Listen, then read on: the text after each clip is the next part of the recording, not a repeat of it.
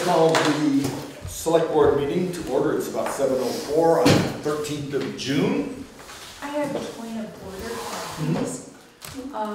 In lieu of what has happened in Orlando, Florida, I wonder if the board would be willing to have a minute of silence before we begin our meeting for the survivors and for all the families. That has affected us, our whole nation, tremendously, and I think it would be very appropriate for us to take just some time to think about it. The rest of the board have a thought? Sure.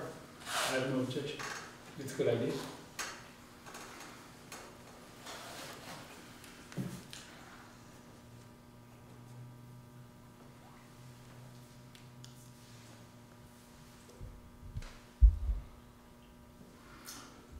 Alrighty then, let's start. We have first order of business on the agenda is the calling for any additions to the agenda. And I have one myself. Anyone else have any additions to the agenda for tonight? So the only one I'll bring up is we're going to need to discuss someone for the tax sale. We talked about this a couple of weeks ago, and we just need to. I'll go through it when we get to it. Where would you like that? This could be 9.1. We'll do it right after the 9th one. Okay. Okay, I thought you were also going to talk, I thought that was going to be about recognizing that we're going to set aside a few minutes to discuss the road conditions with Keith. We're going to have Keith, I did put him on the agenda, but we could add to the agenda, and that way he could perhaps get out early, if we put him early. Whenever you'd like to include that. Sure, let's put him in 5.1. Put him in between the, and I say that because he may be interested in what Rob Willis has to say when we get to number 5. So we'll add Keith in that point. And this is my error for not thinking about sticking Keith in there when I wrote it. Keith, sorry. Any other agendas to additions to the agenda? Okay, thanks. So, next order is to approve the minutes of the May 23rd Select Board meeting. They were mailed out to everybody, so everyone's had a chance to read them and review them for additions, deletions, or changes. Anyone? Minutes of the 23rd. Move to accept the minutes for May 23rd.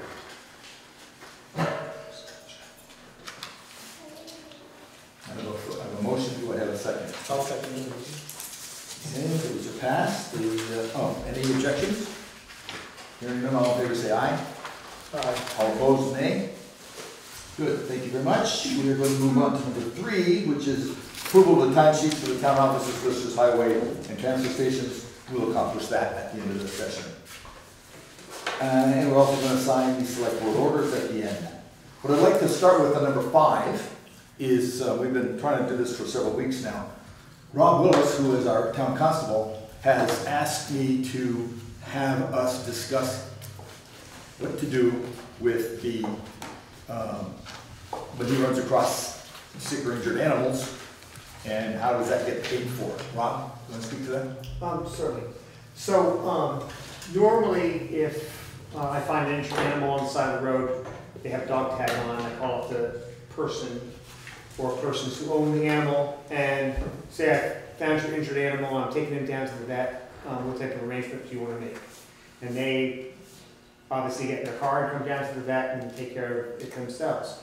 But on the chance that we end up with an injured animal that we cannot find an owner to, we don't want to just necessarily leave the animal on the side of the road to fend for themselves. We can't do that. So we are obligated to take the dog or cat or other injured animal down to the vet. And I've talked to Bob Treat down at Green Mountain Veterinary, and he says it's pretty much a minimum fee of about $100 for an animal to come down to the vet.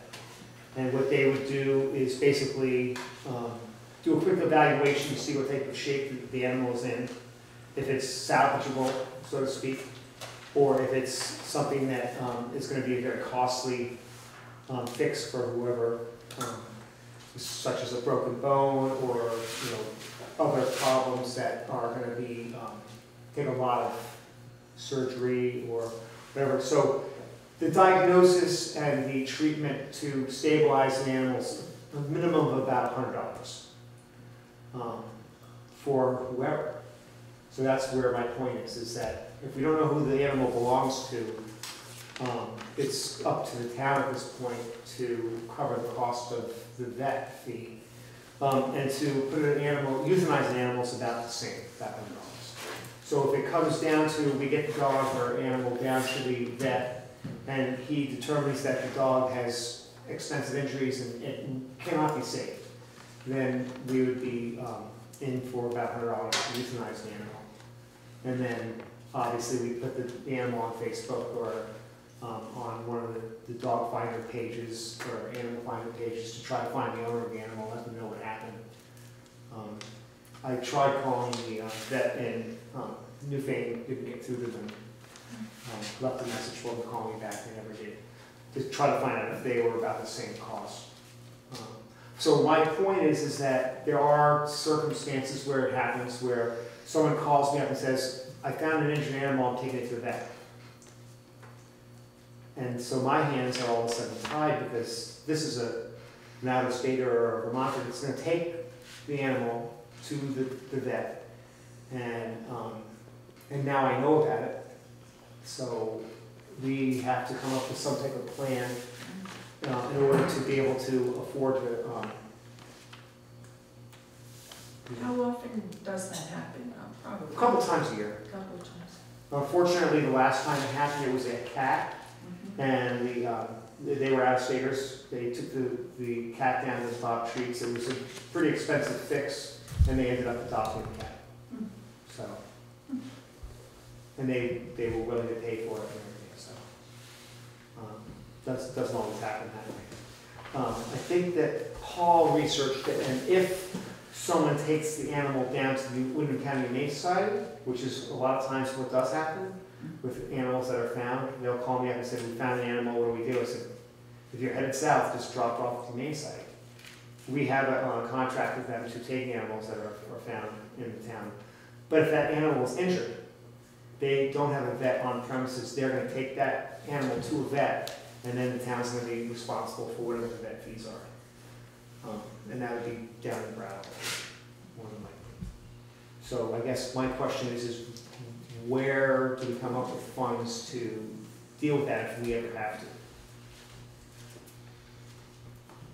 I had one thought was that we are, every year I go out and I try to collect fees from people.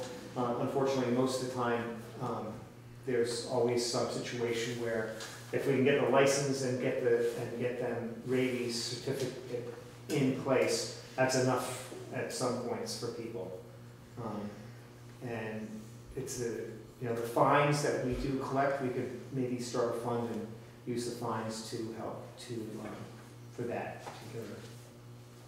Where do the fines go right now? What fund are they going to?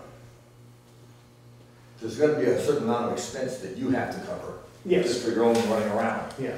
I think that most of, the last time, it was a couple years ago when the fines actually came in, and they they wrote a check for the town of Jamaica, so I'm not sure where that funding actually went. Does it go in the general fund? Yeah. Yeah. Oh, we haven't gotten any for. Not in a while, yeah. We did get some in-town fees from the Humane Society, so those could be set aside. I guess my concern when we start talking about this, in our contract, it covers that we are clearly responsible for any fees incurred by the Humane Society. Humane Society. But it doesn't speak specifically to what you're talking about. Yeah. And so the question is, how then do we manage this? Do we amend the ordinance? Do we wait for, the occasional and then just tap the general fund? What's your thoughts? Well, certainly, if we're taking in other kinds of fees related to it, they ought to be offset by these costs. There ought to be a special line item, probably in the budget, for that. They said it's not something that happens very often, but when it does happen, Yeah, it does happen. and when it does happen, I wanna be able to say, yeah, go ahead and treat the animal, or, you know, give me 24 hours to try to locate the owner of the animal. And it's still a net positive, I mean, you know, I would think, you know, whatever it costs us is gonna be less than whatever we take in. Well, that sort of depends on, Well, we pay dog license fees too, so where do those dog license fees go, into the general fund? Yeah, So they again, budgeted for it. There's an offset revenue in that direction. that can be used Towards that, okay. towards that. So then the hard question, That seems logical. Yeah. the one that nobody wants to ask, where do we draw the line about saving them versus euthanization? Oh, I would definitely say that would be up to the vet, Yeah. and just, because that would be the call that I wouldn't wanna make. But if the vet says, listen, this dog or this animal's not gonna make it, you know, you're just gonna waste your money trying to save it, then, I think that one's relatively easy, it's the one on the line. Yeah, we can save it, but it's gonna cost you $1,000. yeah. Who calls that? You're That talking, owner. are you talking about for an unclaimed animal? Unclaimed animal, we pick something on the side of the road, or Keith and his group find a broken dog, take him to the vet says, yeah, we can fix him, it's gonna take, you know, a cardiac catheterization, whatever. It's gonna be $1,000 or whatever, pick a number. Yeah, Who calls it? We who are picking up the tab, we don't know who the owners are, the vet is saying this is not cost effective, I mean, we can fix it, but, right. you know, Isn't that what you're saying, that anything over $100, we would or we would have the vet make the determination I would whether say, it's worth saving the dog or not? I would say that, you know, there's definitely, we have to draw a line somewhere, like you say. But I would say that if you know, you picked up a broken dog, or I picked up a broken dog, or someone just shows up with a broken dog and says, well, we picked it up from, you know, down by Keep Sports, you know, on the side of the road, then, but it's gonna cost, you know, a couple $1,000 to save the animal. I would say that, keep the animal at that point, alive, and do a search, and give it, let's say, 48 hours. And if no one comes up and says, we're missing our dog, or we're missing our cat, or whatever, then the line is drawn. There's no one that is gonna, that is part of that animal anymore. I mean, I hate saying it that way, because all animals are, you know, creatures that we should try to save, but if it's gonna cost us more money, and no one's gonna take the animal after it's been fixed, then, I think that would be kind of a line drawer right there. Yeah, I know on our road, we have people who don't want dogs any longer, and they just drop them off. And then they come wandering through the yards. You may have that on your Don't get road, much of that, also. You no. don't have it, we do.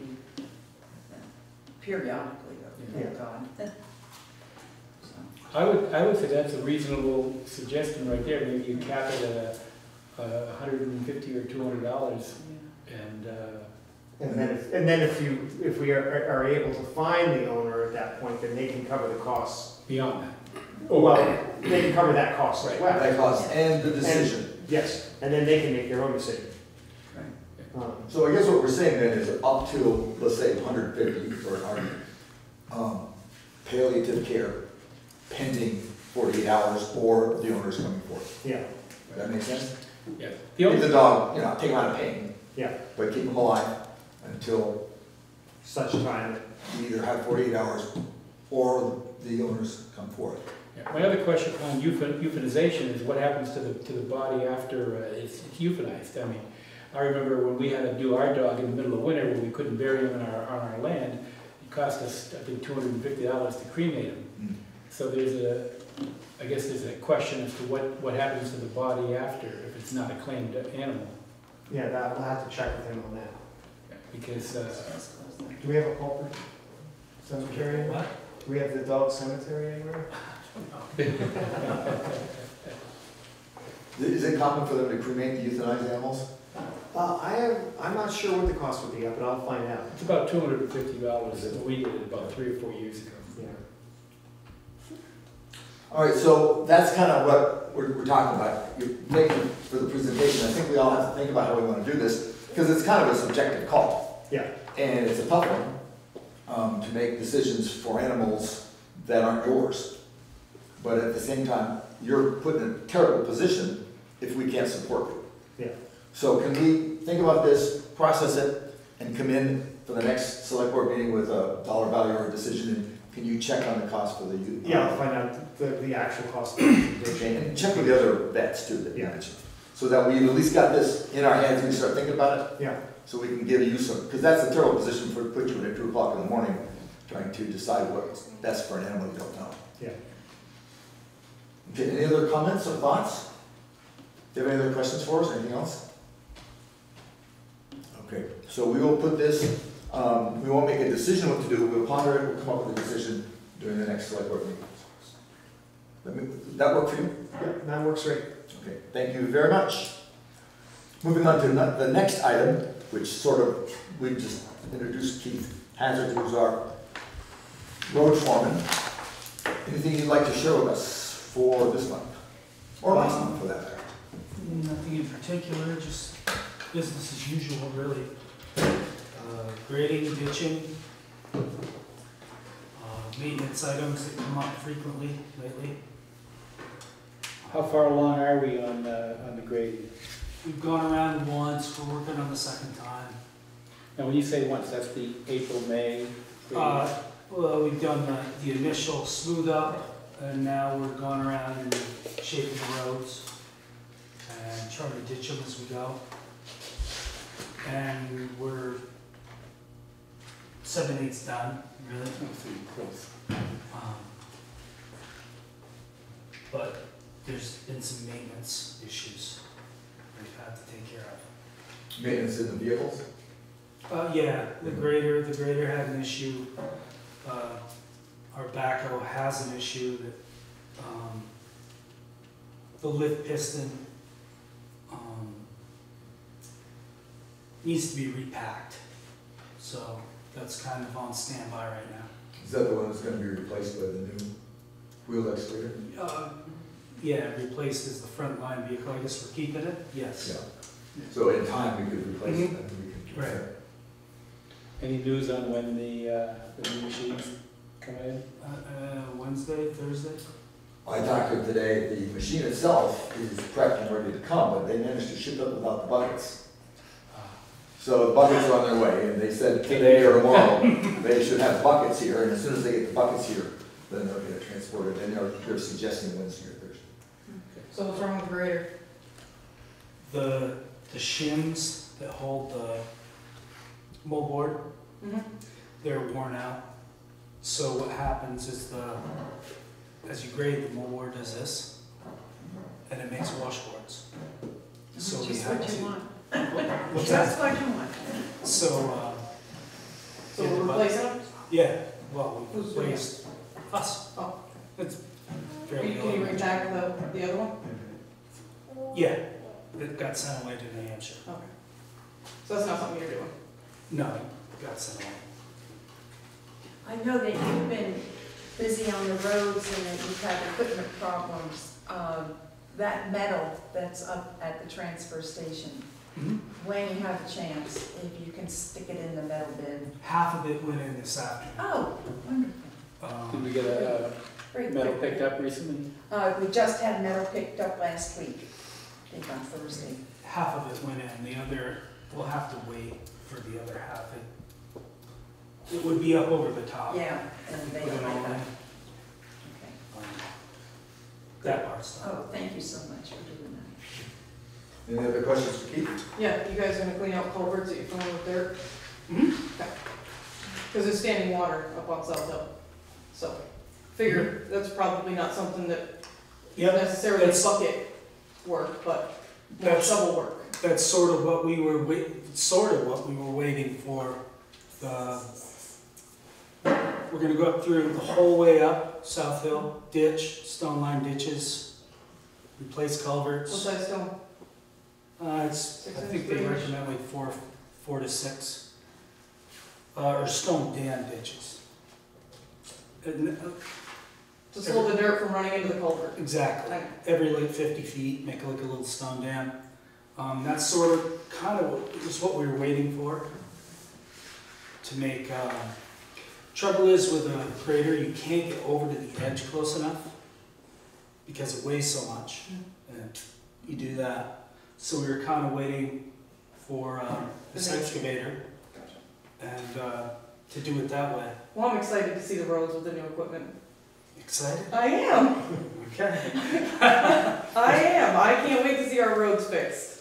I Okay. think it'll be a good thing. I mean, the reality is it's 65 miles and it doesn't happen in 10 minutes. Oh, with, I'm all in. with 3 people, I mean, this is like a 3-year project, essentially. Mhm. It just doesn't happen quick and... Oh, I know it doesn't happen quick, but the sand going into the culverts does. oh, I know, And I know. that's a problem. It Especially is. when the ice up in the winter and the water has no place to go. Totally. Sage Except down the Dunbar middle of was, the road. yeah, Sage Dunbar was horrible. There was a big ice dam going across an entire road. Yeah, I know. Yeah, So the old metal culverts freeze.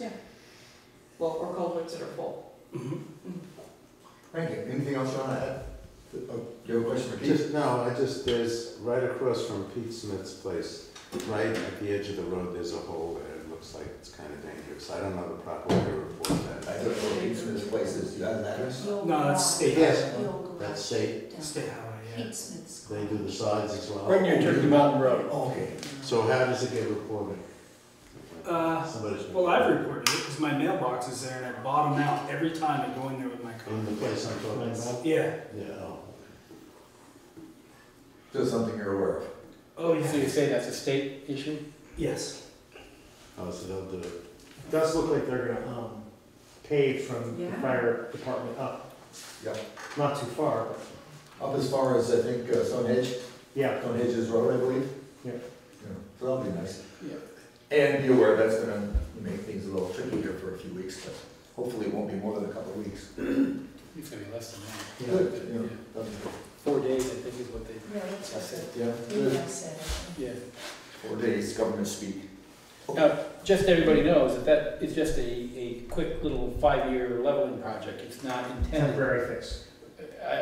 Every time they talk about paving Route 30, a different part of Route 30, I always complain, why aren't you doing Jamaica? Because they're doing from Rossville to Route 11 next. And I keep complaining to V-Trans, why are they jumping over from the Townsend line where they finished, what, 2 or 3 years ago, up to Rossville? Because from Rawsonville to Manchester is absolutely horrible. It's very It's horrible. worse than what we've got. That's probably I agree. why. But I'd like to see Jamaica at least put on the list of things, and that it hasn't been done yet. And I complain all the time. Do they give you a reason? No. Oh. So you say that's the way it is? But this Rossville to Route 3, Route 11, has been on their books for 3 years. And they've had problems, funding issues, so they've been, keep pushing that back another year. We have every confidence that we will keep us posted and stay on there. And keep them posted too. Yeah. They will be, yeah, they do. Now, are they gonna do the same thing they did to Route 100? Up in Rossville, Yes. yes, that's a big They're gonna project. take it down and refill it and... I think I thought so. they were just putting a, No, in Jamaica, that's what they're doing. okay, But they're not doing Oh, that, the the Rossville Gotcha, to Route 11. gotcha, okay. Thank you very much. Moving on, anything else, Keith? No. Thank you for what you've been up to, I know you guys have been busy, so appreciate it, thank you for your time, sir. So much. Thank Yeah, you. Rob, thank you for your time. Yeah, road foreman. And Jennifer, thank you for your time. Road foreman's meeting again? I can, yeah. Up in Bellows Falls? Next on the item, Luke. Okay, hold on. I thought the email said It's tomorrow, I think. I think it's, I'll check it when I get home. okay, yeah, I think it's tomorrow. Okay. I'm sorry. All right, the next item on the agenda is the Cotton Belaski Architectural Services contract. Do you have the contract? I have the contract. Lex has been the one that's been working on this, but I'll speak to it. I guess the bottom line is that the compensation for the entire project is $28,500. That includes schematic design, consultation, and program development. I could be more specific if you want. There's a whole paragraph there on that. Design development, which includes floor plan elevations, foundation, roof framing, cross-section, exterior wall section, structural details, schematic electrical plan, plumbing plan, HVAC plan, window and door schedule, room finish schedule, project manual containing project specifications, Division of Fire Safety Construction Permit application. That's the design component of this. There's a bid process. They will assist the town in the bid process and aid in the negotiations with general contractors. There's construction administration. Shall verify that the work being performed conforms to the construction documents. Schedule or service shall include scheduled site visits with a written report, review and approval of shop drawings, review and approval of contractors' change orders, and payment requisitions, and then changes to the contract. As I said, the compensation is $28,500. That's for the consultation, development, design, bid, and contractor negotiations. Any other work beyond that is at $125 per hour. For additional drafting services, shall be at $75 an hour. The terms are $12,500 up front, $12,500 at completion, completed construction documents, completion of permit application and bid process, $3,500, and then the rest of it is determined. Thank you.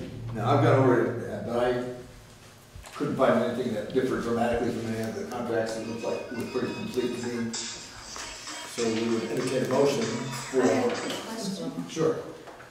Where does this money come from, since we don't have the bond yet? What will happen is, we haven't talked about the bond. The bond would be issued sometime in July. And once that's issued, then it's available. It sits in a fund at the state. They don't send that money to us. Right, but It sits in a fund. they want this money at the time of signing the contract. Correct. And So we would borrow that money from our reserve accounts. Okay. And then when we get the bond money available, we would then submit a request for payment of that. And we have that kind of money in the reserve? Yes, we do. We do. Do we have a motion? I'll move that we approve this contract and to, I guess it's a single, probably a single, so I authorize the chair to sign on behalf of the board.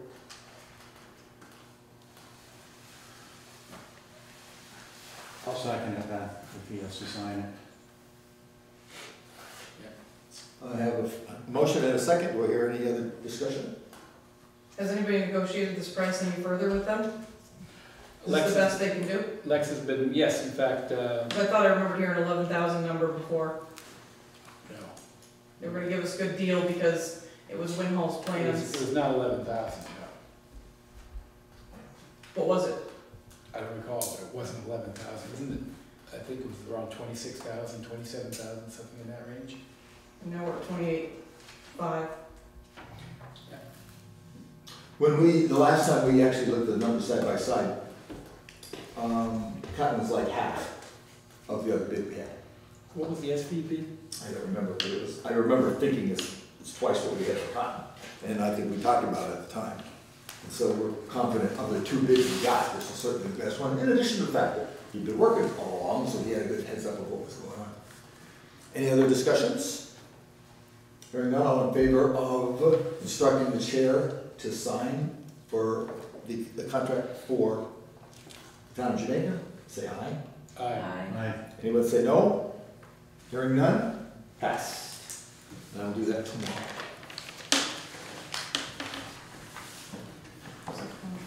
The next item on the agenda is a letter we received from Wyndham Solid Waste Management regarding disposal of leaf and garden debris, and Judy would like to discuss that.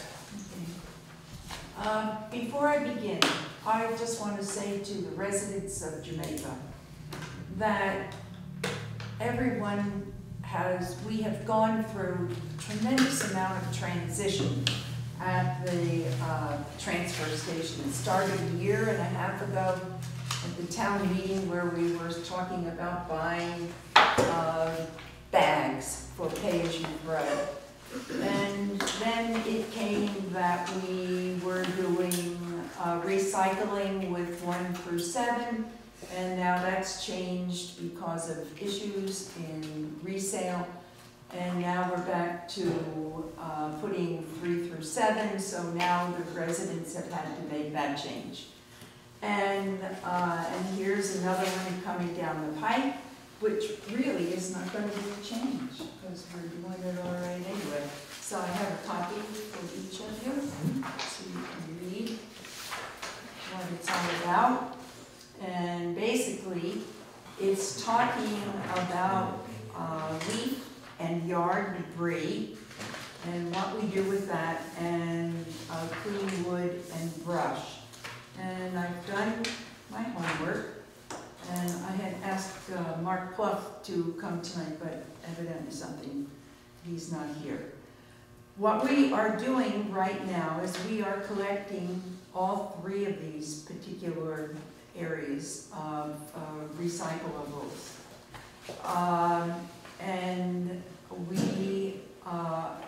what we end up doing is we have, for those of you who have put things like this in the transfer station, we have a big pile that has been slightly moved because of the road that now is there for the trucks to go down and make things easier. We put stumps and things like that, which is considered clean wood, trees, untreated wood, natural woody debris, including tree stumps, brush, limbs, root mats. I have no idea what a root mat is. Does anybody know what a root mat is? I don't know.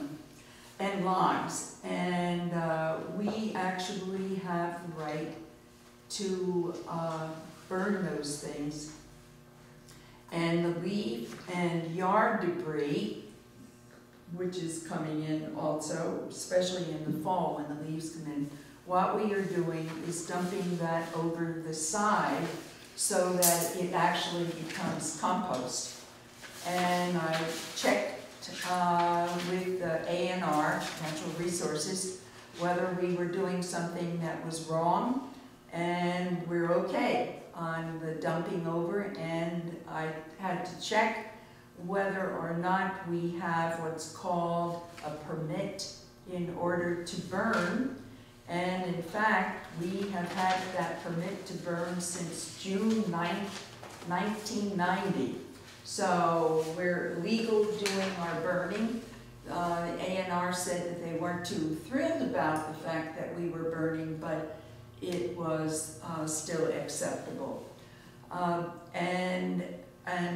So things are, as they stand, going really well.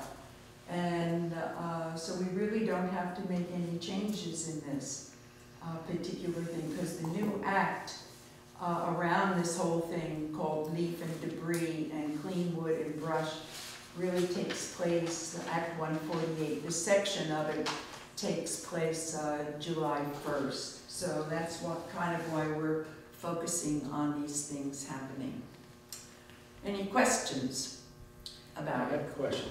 Let's assume that I'm a contractor and I'm doing building. Mm-hmm. And I've got a bunch of 2x4s that I'm not using, no, scrap 2x4s. Mm-hmm. Are we gonna, is there a way to let them know that they can take that clean stuff that hasn't been painted and separate it, so therefore they don't have to pay for that when they want to dispose of it? You can put it into the burn pile?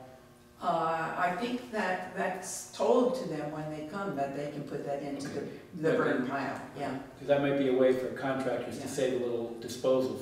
Right. Yeah, actually, in talking to A&R, what I found out was that some some transfer stations actually, in their swap shop, will take some of those boards that could be usable for people to pick up, and they'll stick it in there and let people take that. And I am seriously thinking of developing some kind of a swap shop. So that we can have that even with electronics. Electronics is the next thing that's coming down the pipe in terms of changes within the whole transfer station business. So, yes, they can do it, and Mark does tell them that it's possible.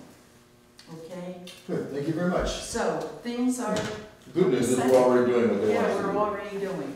Nice to be ahead. Okay? Thank you very much. The next item on the agenda is discussing the next steps moving forward with the municipal bond. Move to address that? Okay, if you recall at the last meeting, I had some questions as to what the best way for us to go regarding the bond. I wasn't sure whether we ought to go with the full 750,000, or whether we ought to go with some smaller number like 600,000, and then reissue or request what additional money we would need the year after. And the reason for that was because we were hoping to bring the project in below 750,000. I think at the last meeting, I didn't know this, but I may have, I don't recall, it was a long time ago.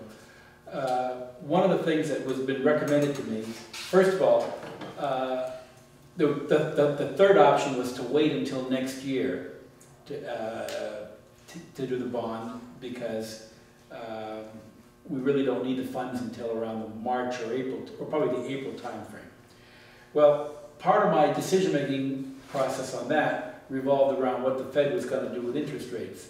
And about a month ago, the Fed was talking very seriously about raising interest rates in June. That seems to be off the table now. So right now, the money is as cheap as it's ever going to get. And the suggestion, the recommendation I got from 2 or 3, both our lawyer and the bond bank attorney, is that we should do the loan this year, not wait till next year. Second, I learned that if we bond for 750,000, and let's say we only spend 725,000, that 25,000 we don't spend can be used towards paying off the loan. So in other words, if we borrowed 750,000, only use 725, we could take that 25,000 and use it to pay off the first payment, the first principal payment, for example, or one of the interest payments. So therefore, there is no, risk of borrowing and then not having anything to use it for. We would use it to pay back the first installment of the loan.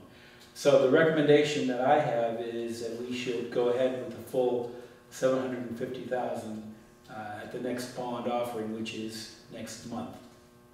We have to have all of our paperwork in by the 20. Well, if we said the 20th, we'll meet all deadline. When the bond sheet has to be signed by the 22nd. The lawyer's stuff has to be done by the 23rd. But I think if we shot for next Monday as the latest, the 20th, then I think we'd be in good shape.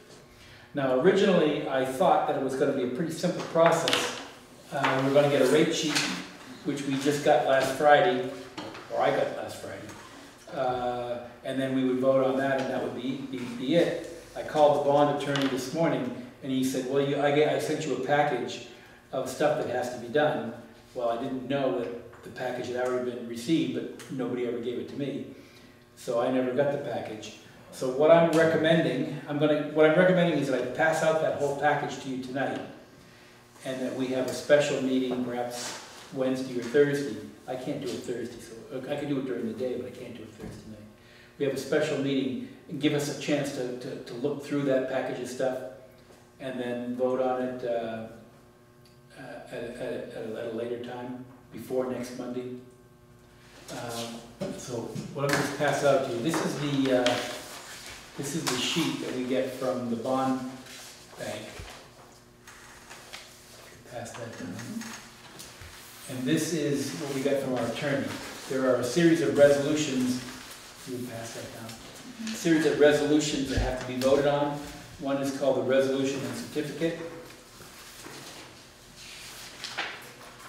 That is a 4-page document that we have to vote on and then sign.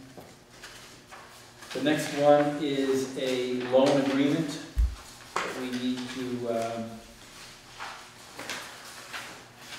look through and sign. That's about a 6-page or 7-page document. There's a tax certificate that we need to vote on.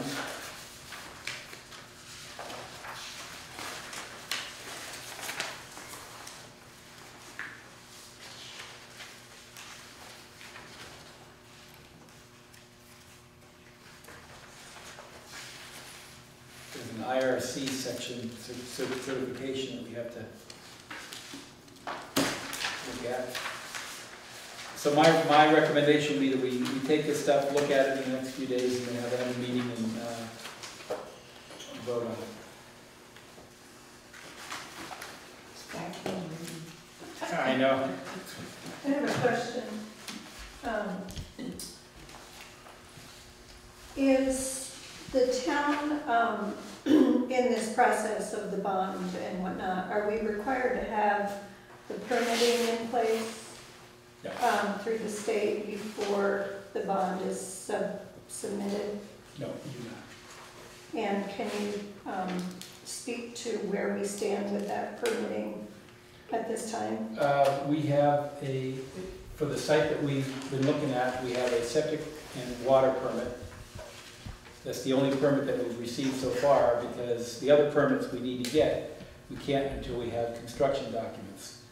The other two permits we need, if we use that site, is a fire marshal's permit and a I'm running a blank. Flood zone Yeah, I was permit. thinking Flood flood. zone permit. Those are the two permits that we have to. So you haven't submitted for those two permits? No, and we can't until we have construction documents. You're using the word if you use that site. Because we haven't formally decided whether that's gonna be our site or not. Someone, I think Joel was the one that made the recommendation. Yeah. I suspected that it was gonna come up during public concerns, but since we're talking about it, Joel suggested that we look at a property up over on Route 30, and I thought it was a good idea, so I want to take a look at it. Is that property for sale? Yes. That's been for many years. It's about 5 acres and it's about $35,000. You look at the committee, will address that and then get back to us? Yep. Good, thank you. All right, so. If you go down, it's between Dana's house Oh, yeah. and Bonnie's house. Oh, yeah. Yeah. Oh, I think that's the one he's talking about. yeah, I know exactly what you're talking about. I have one other question, is that I don't understand how, how we can get this bond or borrow money without knowing how much this thing's gonna cost. I mean, I don't wanna, it's like I'm not badgering you or whatever, I'm just like, I don't get it. It's like me building a house and not knowing how much the materials and all the contractor's gonna do, how much it's gonna cost me. As we've discussed many times, I don't want to go to the weeds, but I appreciate the question. We need to know what the citizens of Jamaica will allow us to spend before we can start looking at specifics. So we had to know what the limit was. We had to have an idea what that was. That doesn't mean we're going to spend up to that limit, but we had to have permission to go forth. We have it now. Now we can start moving into specifics. We're doing the best we can with what we've got to work with. This is very much like when you go to buy a car. You look in your wallet first before you go to the Mercedes dealership or the Chevy dealership. It's kind of what we've been trying to do. The other thing that you have to remember is that a municipality has to go out to bid. So we won't know what the project's gonna cost till we go out to bid. And nobody's gonna bid on a project if they don't think it's gonna come to fruition. So by having the bond approved means that when we send that bid out, we're very serious about what we're doing. Same thing is true when we get we get a grant to do the sidewalks, for example.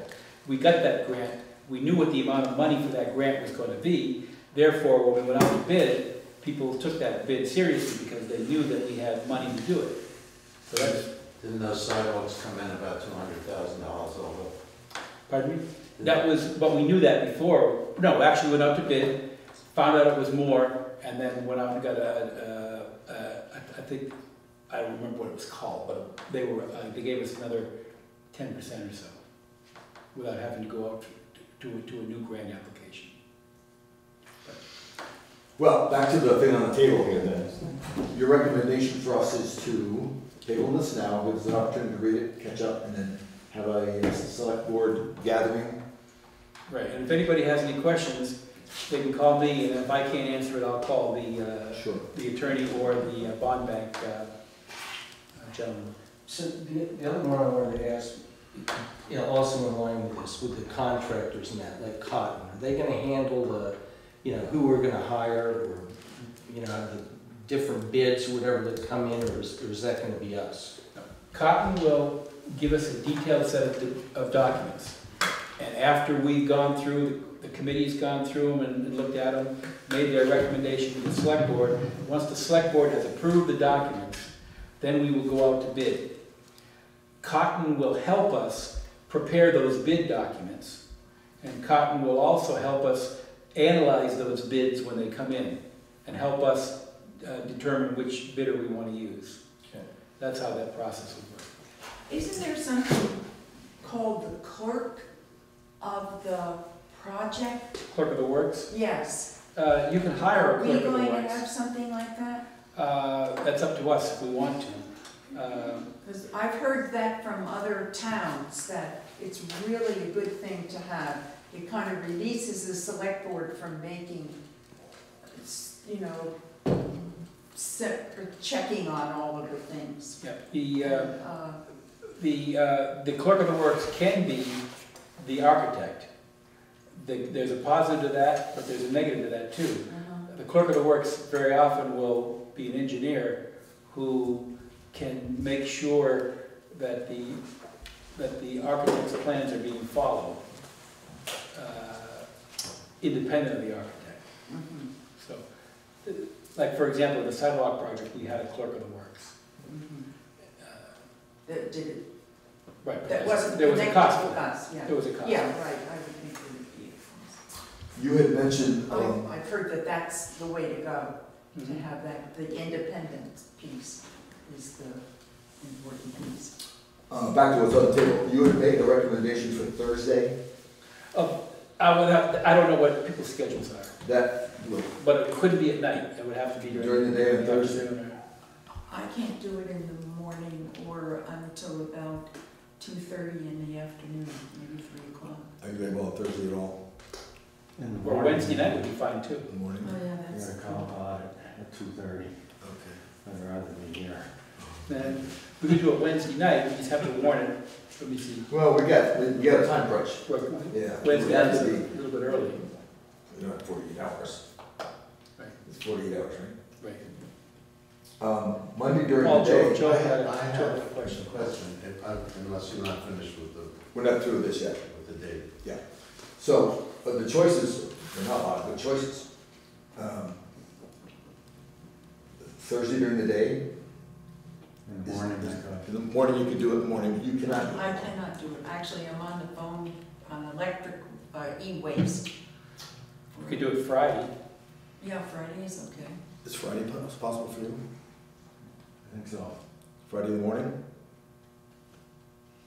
Sure. Morning, 10 o'clock? Okay, so we can meet here Friday at 10 o'clock. That also gives us a chance to read that one. Right. Because this is legalese. Well, yeah, and I mean, I read it over once and my head's spinning. I know. Friday when? 10 o'clock? Does that work for you? Yeah. That gives us time to warn it and get it published. Friday is the 17th, correct? Yes. At 10 o'clock, at this location here. All right. Thank you, sir. We'll attack that on Friday. I still have something to ask. Yes, is it pertaining to this, to the bond stuff? Well, the building stuff. I watched the select board meeting from Newfane. Before you get started, let's get through this is something that's not on the agenda yet, and we'll get to it in the public concerns? Or is this part of what we're doing now? This is part of farming out, sending out for bids for contractors. Okay, we'll say that. This is the bond issue. We're all set on that. We're gonna be here on Friday? Okay, good. Next item has got to do with review and discuss the scope of services submitted by Sullivan Powers and Company. This is the agency that does our annual audit. These, I saw a pile of these things, so I assume everybody at least got a copy of this, so I went through the email. There's no real change from last year. These are the guys that have been doing this for a long time. It's a little bit cheaper this year because they've been doing it with us for so long. They've got a little good grasp of the town and the way we do things, and they've been working with Terry and When did that come through? On that email? the scope of service. Sullivan No, on Powers. that, this for the email for us. No, it didn't come through the email. Didn't go through the It came from email? the mail. The what again? Mail. Oh, it's the Regular mail. Oh, I can send it to you. You I mean, want- I can scan it and send it if you want. yeah, I guess, because I haven't gotten that. That's the reason why I'm asking. All right, we can scan it and send it to you. Does other people have that? No. You didn't She get didn't one send either? it. Oh, I guess none of us did. I think it came at the end of last week, probably, but it came through the mail and got put in the basket. So I guess So all you of want us need to- a copy, right? Do you have time to table this and address it next week when everybody's ready? Mm-hmm. All right. So we're gonna table this item and we will go ahead and address it after everybody's had a chance to read it. So Paul, you guys say a lot of times, you know, this is cheaper than last year, but can you put the numbers out there instead of just saying this is less than what they gave us last year? I'll What look is at the, that. I'll check on it. It's a fair question, I'll check on it. I don't know, I don't have the numbers in my head, but I'll check on it. well then how do you know it's less? Because I was told it was less. I don't remember the specific numbers. When I get the specific numbers, I can give them to you. I don't have them in front of me. I can't remember all the different numbers. Well then why would weird you make the place. statement it's less? I'm just letting you know what I know, and I know it's less. Okay? If you ask, I Yeah, can give you the numbers. I know it's in a weird spot. I don't remember exactly what page it's on, so. I got one thing to say, and I was gonna bring this up at the end of the meeting, but this has happened at the meeting that we had in the town hall, and frequently here, we're talking money here, and nobody's got the figures. I mean, not even specifically just addressing that last question, but it's like, you don't have, nobody has it.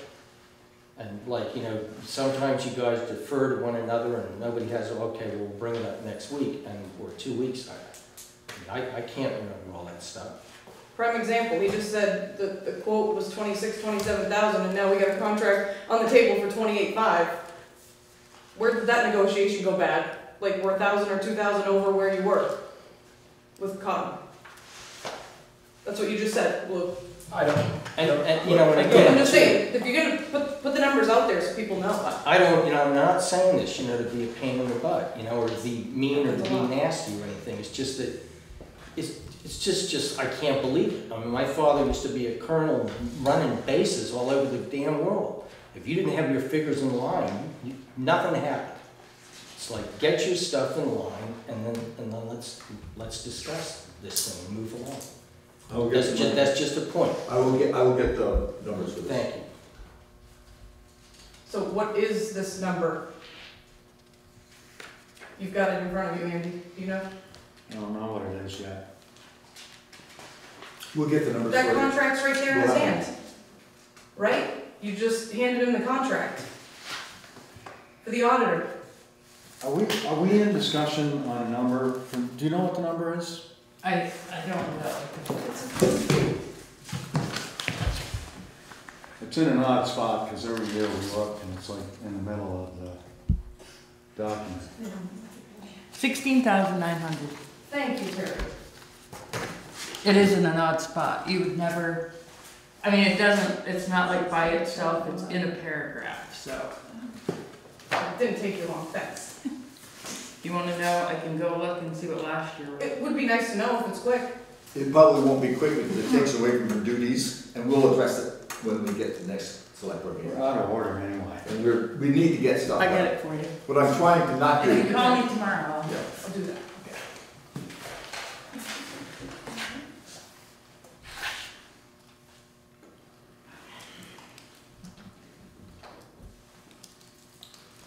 Okay, the next item that we have, I had a conversation this afternoon, or this morning with with our Kevin O'Toole, who is the attorney that handles the tax sales.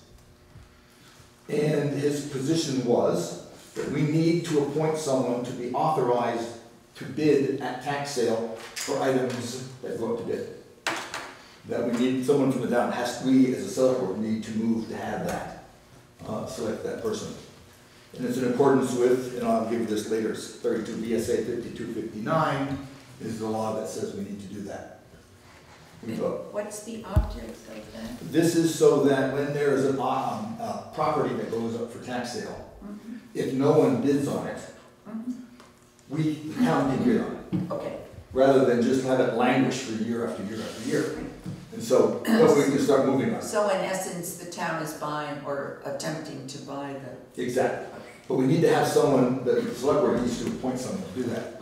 The discussion we had on this topic was that the town agent ought to be the one empowered to do that.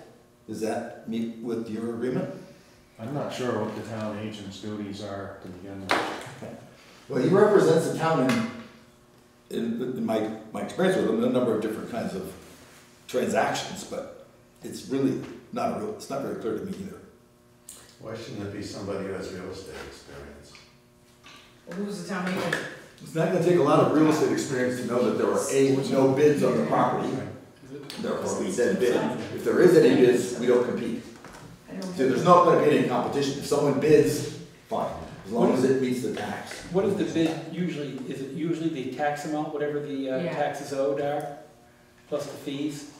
Taxes, fees, and, Total cost, taxes, penalty, interest, costs. What does the town do with all this property that's now off the tax rolls? well, then we're at this point, we can sell Look, after a year. it. After a year, it has to wait for a year for the owners to be able to If come we up with the deem money. it. Buy it Yeah. back? But after that, we can move forward. We have properties that we've had for they've been on limbo for a while now. Some of them, this is the second or third time they've gone to tax sale. And they have not sold and the town hasn't purchased them, so they're still on the delinquent list. Yeah, when you read through those announcements, you'll see the dates. Some of them go way, way back. There's two. And nobody is on those pieces of property? Nobody lives there, nobody uses it? Somehow. No, they're Somehow. pieces of land, just raw land. Yeah. There was one with a trailer on it that was gonna cost some money to clean up at one point. Well, the two that I'm thinking about, the longest, the oldest, are just, Raw land. yeah. Having said that, some of the ones that are going to tax sale do have people living on them, but we expect that they're going to not want their property go to sale. So this becomes a method for us to expedite stuff and help Terry clean up her tax rolls. And there was another reason you explained it to me, and that is that whoever sells the property gets compensated with a certain percentage of what that property was. Right. The auctioneer. Is that what you were telling me earlier? No, Is that part of the expense? no, I don't think so. Whoever facilitates the sale? Part of the cost of the tax sale is the attorney that does them can take no more than 15% of the tax amount for his fee. Okay. Other fees include having it in the paper, recording it in the land records. But if those properties don't get sold to the town or to others, then they don't get that fee, is that correct? What we were talking about before was the attorney said to me that if the property doesn't sell, he is still out his expenses and the hours to do the job, but he won't get compensated unless it sells. And so his position, part of the phone call, was that he doesn't want to do that anymore. He's in business to pay mortgage. So he wants to be involved with sales, but not with putting things off, because then he's losing money. It's his discussion with me today. So we're on the same path. Regardless of that particular piece of the conversation, we all understand that we need to clean up the rolls. We're moving all in the same direction, and he is wholeheartedly in support of that for the reasons stated, plus his own reasons of running his business. Why would the town wanna take on properties they can't sell? We don't have to bid. That's what I was gonna ask you. We have the option to bid. If Yeah, there's a it's not piece- an all or nothing. We don't have to bid on Yeah. some. We could bid I on understand, so other. who's making that call? we will make it. And Yeah. And we will instruct the town agent or whoever we appoint to bid or not bid. Wasn't there a time, and I may be dreaming this, but I don't think I am, that the tax collector got some kind of a fee? Yeah, when it was an elected position, the delinquent tax collector got the 8% fee. Uh-huh, That was their pay to collect. It's not that way anymore. okay. I do it and I get my hourly rate. I mean, it's part of my job Yeah, on the, okay. just like everything else. So I would entertain a motion. Well, before we go on to that, my suggestion was the town agent, but clearly if we have a volunteer in the select board who choose to be that agent, we don't have to use the town agent, it just seemed like a logical choice to me. Lexa has expressed an interest that she would be willing to do that if we ran out of options. I think we should ask the town agent, Pete Andrews, if he's interested Oh, is in that what that. it is? Pete Mm. Andrews? Yeah. Okay. Is there a date for the tax sale? Pardon me? Is there a date for the tax The sale? 23rd, Yeah, next 23rd. Thursday We have to make sure that Pete Is here, is here. that's right. at 10 a.m. He's here now. I think. He's here now. I don't know, somebody stole my posting at the store, so I gotta put it back up again. what's the property that's coming up on the 23rd? All of them. All of them, There's about 13 or 14 of them. yeah. Takes up a whole half a page in the Yeah. newspaper. It's been in the paper 3 times. 3 times. Does it have to be just one person from the board, or can it be anyone? Exactly, so let's do this, let's appoint the town agent and as a backup, Lexa. That's fine. That way we're sure, she's already agreed that if we had to, she'd be willing to do that. But I think if he doesn't have a lot doing, as a town agent, maybe he'd like to do something. Well, also, he's into real He estate, knows his business, so so he'd be very that's useful. a, Yeah, he's a good man for the put job. that question out front Yeah. here. No, but he's a good man for the job. Logical person. Okay. So a motion to that effect? I'll move that we ask the town agent, Peter Andrews, to represent us at the tax sale. If he can't do it, We need to appoint. okay, that's fine. To appoint him to represent us at the tax sale. If he can't do it, then we would appoint Lexa to represent us. I'll second that motion. Any further discussion? Is there a cap on prices on these properties that this town is gonna spend? Okay, that's not on the table. That's not on the table. Is there any further discussion on this? So it doesn't matter what it costs? Is there any further discussion on this one? I just have a question. We Sure. would just bid what the expenses are? Is that how that would Yeah, the go? minimum is the tax, Owed. the fee I that they're understand, taking. but those numbers can be not worth what the property's worth. Which is That why is people the- walk away from them. Well, we wouldn't bid on it, then. We would help. That's my point, Andy. Well, But that's why I think Andrews just a- would be an appropriate guy, because he knows. And I'm asking if there's a cap on that limit. Not on this motion. This motion, we're appointing someone to represent us. On the specifics, the select board can make a specific decision with specific properties. There will be properties that will come up that we are not interested in taking on the burden of cleaning it up or whatever. But we need to give the town the power to move forward to help clean up her list. And this is the vehicle which we're doing. The specifics of a particular property will have to be dealt with on an individual basis. Right now, we're just appointing someone to represent the town, not to make the decision, but to represent the town. And I have, any further discussion? All in favor of appointing Peter Andrus primary and Lexa secondary, say aye. Aye. Any opposed? Hearing none, that will pass. Now, on number 10 on the list this evening, make sure I have everything taken care of.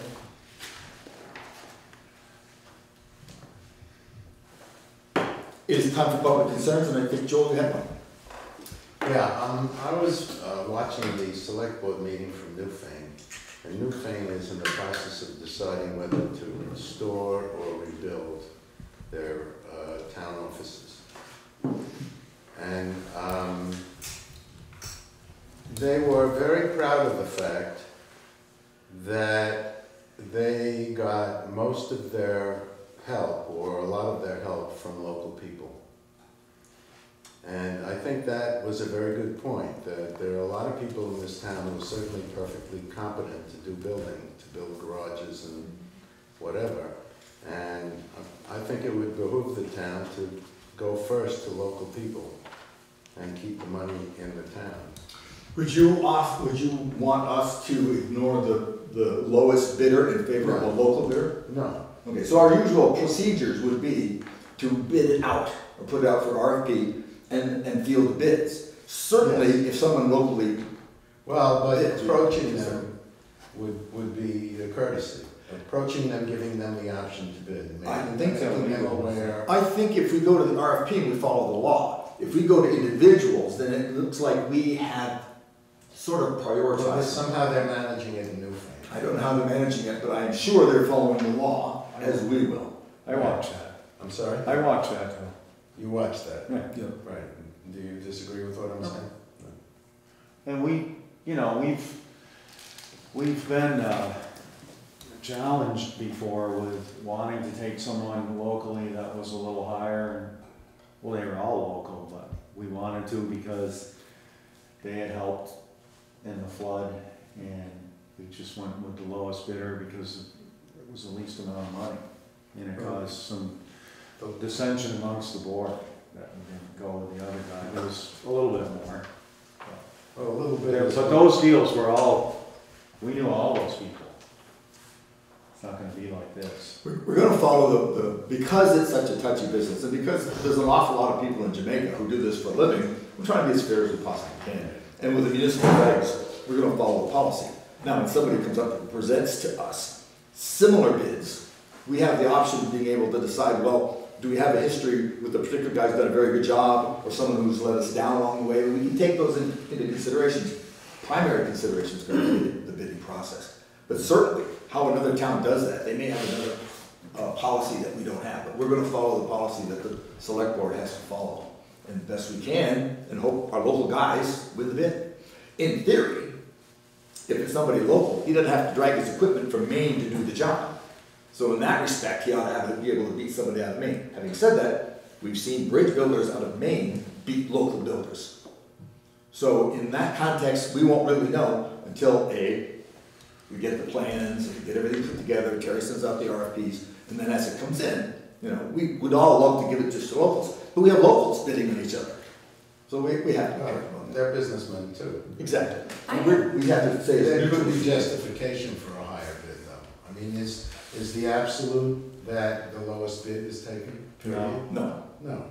So yes, leaning towards local bidders who are reasonable. We better have some good objective reasons to do that. Because I don't think any of us want to be put in the position of having to make subjective decisions based on who we like. Right. And we did have to do that with FEMA because it was federal money.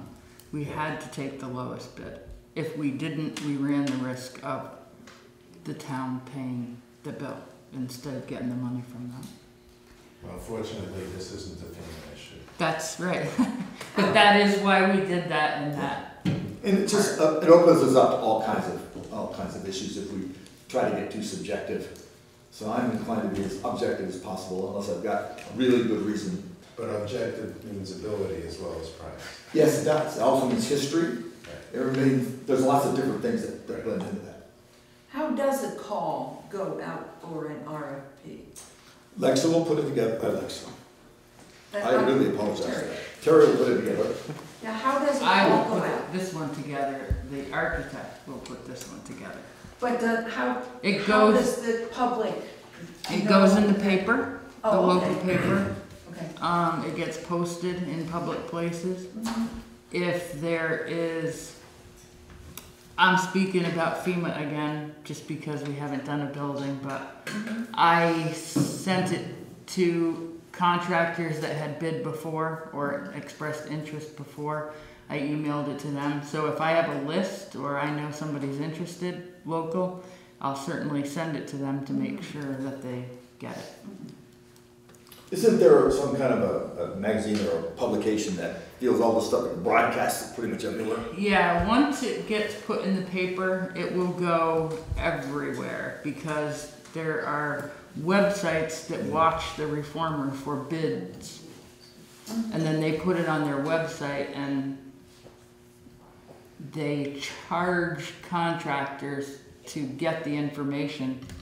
Bigger contractors pay it, smaller ones don't. Like a finder's fee. Yeah, Kind of, very much yeah. like that. But there's many of those. So, Will the information be posted on our website? yeah, now that it's up, it will be. And on bulletin boards. Yep, in as many public places as I can find. One of which will be yours, we'll put it right there, There is no bulletin board. inside. Oh, inside. Yes. Mm. Anything else from any other business, any other public concerns? One other one, so Cotton is gonna kind of be the general contractor, right? No, Cotton is doing the architecture.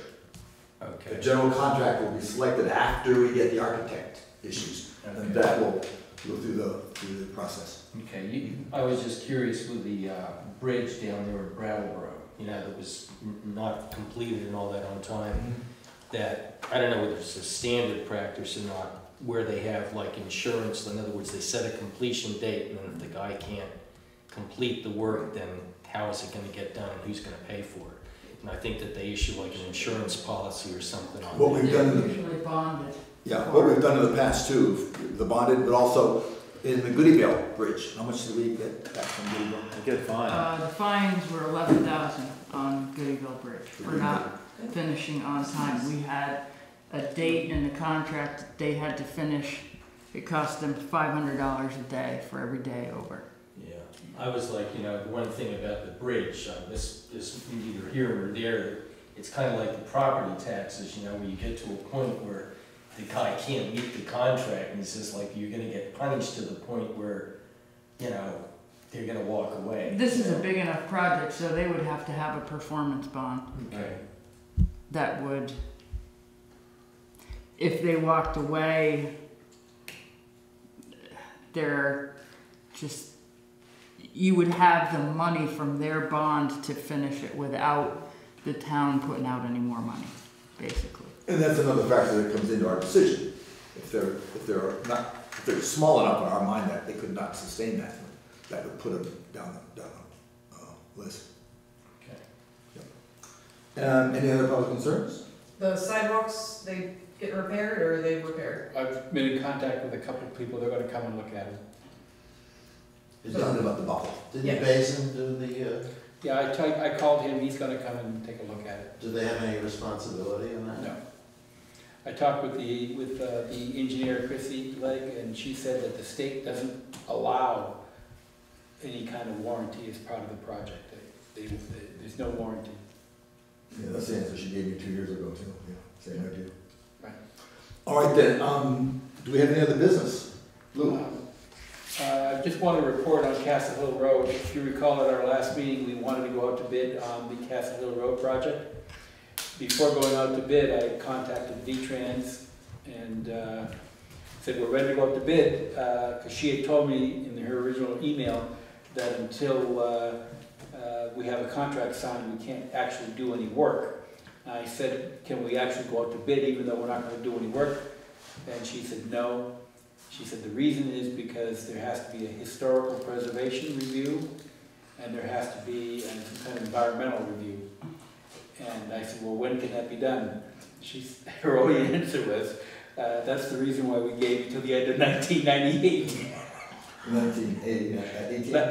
2018, I'm sorry. But so the point is that she, and I asked her, how quickly do these things happen? She said, well, every town in our district just received notice, and every town in every other district is just about to get their notice. They're all going to be asking for environmental and historic preservation. So she said she has no idea when that's going to be on the radar. So Right now, we just have to Make sure wait that we don't until fall it through. happens. Yeah. But she knows we're very anxious to get this done. Thank you. Anything else? No. Judy, do you have anything for us? Yeah, actually, it matches what you're talking about, because I know we talked about the prospect of where to put the transfer station while the bridge is done, but I don't think I have to worry. At any rate, what I did find out is I went up to visit with Scott at Winhall transfer station, and I talked to him directly about whether the south side, north side? Rossville side. Yeah, the Rossville side could use it, and talking with him and sharing what I thought we would have to do, he said it was really impossible to do that he thought he would have to lay our garbage aside and try to figure out how, it wouldn't cost the town, their town, our amount of money. So, really, I think when this ever happens, it might happen sooner than we think if we fall through the bridge or the culvert, that if we can use the fire department parking lot, that sounds like it's the best deal for us for the transfer. The different recycle bins and working with the solid waste, that kind of thing. I also was talking to Scott a little bit about what they're doing in terms of the recycling, since the numbers have changed for us from 1 to 7 to 1 and 2, and then the others going into the trash. And they actually are having TAM, and I know we've talked about TAM, which is over in Arlington, do their picking up their trash, which is doing all of it, all of the recyclables. And what his recommendation to me, and because someone had asked me about whether that was a possibility for us to be able to do 1 through 7 and have it carted away. His recommendation was to go for a while, he even suggested a year, to figure out exactly how much our cost of our compactor would increase by the fact that people are putting more plastics into the to the compactor, and to do a cost analysis. So I think that's what we need to do, is to look, because we may want to go with somebody else. I don't know. I know you guys down at Wyndham Solid were having a special meeting. Is that this Thursday? Well, we've Are you already talking talked about it, that? and we're not going to change. You're not going to change? No, we're going to continue the way we Okay. have been proceeding. Okay. So, but I thought that was a good idea, to see what the differences that are in the cost. Yeah, although I thought that it would be the individuals that would bear the additional cost, because they would be throwing it inside their yellow Yeah. bags, Yeah. as opposed to the town. The town won't be, Right. other than the fact that whatever additional amounts get in there, it might cause us to do it every 2 weeks instead of every 3 weeks. Yeah, and that's actually, because now it's monthly, that pretty much a month Report before the Triple T comes to pick up the compactor, or I think the point is though that TAM takes more, takes the 1 through 7 versus. yeah, they take. So then there would be less in the bags for the people to pay for? Correct, so that would. You gotta remember though, TAM doesn't just come up and do Winhall's recycling. Right, They come up and do Winhall's a lot of trash. stuff, So they wouldn't do our recycling unless they did our trash. yeah, So we would probably have to put it out to an RFP right, to see whether TAM's price to do our trash is would be better better than than Triple T, Triple T's. yeah, right. That And, sounds like a good idea. Londonville also uses TAM, so it's something I think to keep in mind as a possibility, but at the same time, we'll go with what we got. So people have been really, really good about making the adjustment again, and I feel bad about that, but that's just the way the cookie crumbles. Right. It's like, you know, it's just another thing that everything gets passed on to the people. You know? I mean, if I was the president of the United States, I'd say, like, if you all want to make these plastics that can't be recycled, we're not going to accept them into the state. You can Well, pen to them me, somewhere else. my personal feeling is that what we really need to be doing is going to the manufacturers and say, cut it out with all of these plastic. I mean, everything comes in a little plastic something or other, and it's ridiculous. I think I said at the last meeting, the fact is you try to crush them to put into the $3 bag or the $2 bag, and they just don't crush. They'll bounce right back into place. So, but that's where the real issue is with the manufacturers, and they think that it's wonderful to have everything little package. But until we rule the world, we'll continue moving along this path. All right, thank you very much. Andy? I might have mentioned at the last meeting or the meeting before, someone had been calling me about concern about some adjacent property that I've got some pictures I can show you, because another landowner, another adjacent property owner called and was just like really upset that I serve as a health officer. He feels it's a health hazard, and so does the other resident, and from the road or they can't make a complaint of him burning garbage or any sewage or any kind of, it's very simple, and the rules I have to follow. And he had me, I talked with him for about an hour on the phone, and he begged me to come up and walk his property line to, you know, spy on this, to take a look at this guy's property, and I really don't feel obligated to, and invited him to this meeting, and he can talk to you as a Jamaica Board of Health. But I was working on Coleman Hill Road. I don't want to tell what this guy's address is, because I don't think he's doing anything wrong. I mean, we don't have zoning. And I took some pictures from the road, hoping I wasn't going to have an arrow go by my head or, you know, hear a gunshot. But, you know, it is maybe an eyesore, but I don't think there's anything that I can do about it, or we can do about it. So I invited him to the meeting. Very upset about this guy. It sounded like I'm no attorney, obviously, but it sounds like a civil matter. I would think that's true. So just in case that comes up, or if he comes in the office, I told him and I would tell you. Thank you. So it's two people. They're both, first one's on file. Okay. This one I can pull up.